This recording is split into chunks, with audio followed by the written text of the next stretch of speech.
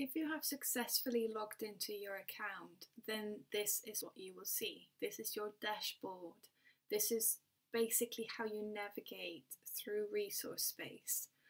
Now, the easiest thing to do is click on Library, and this is where you will find all of the documents that we have collected for you.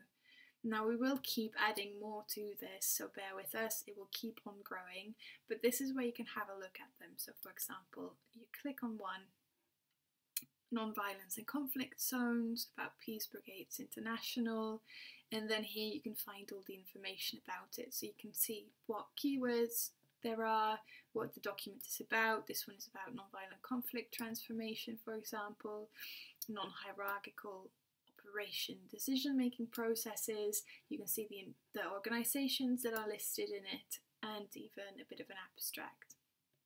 Now, if you think this is useful information and you want to have a look at the document, you just press request and we will see it.